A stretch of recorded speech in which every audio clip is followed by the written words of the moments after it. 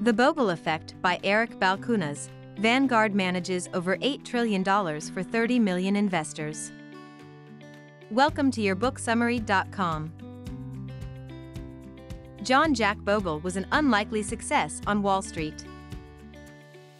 He gained fame by establishing a company that prioritized providing ordinary investors a fair deal instead of enriching its founder.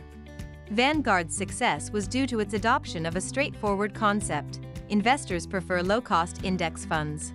This is why Vanguard is now responsible for managing the 3 largest stock market funds and 6 of the top 10. Additionally, the Vanguard Total Stock Market Index Fund was the first to reach $1 trillion in assets. Vanguard's success is due to its unique approach of avoiding flashy advertising, relying on star managers, or other typical Wall Street tactics. Instead, they offer passive management, with their index funds designed to match the stock market instead of beating it. And, unlike other investment firms, Vanguard charges investors next to nothing for the privilege of owning exposure to the market.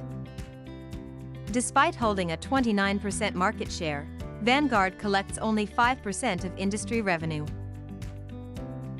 This is because founder Bogle envisioned building an investment colossus that depended on something other than big commissions or an army of outside sales staff.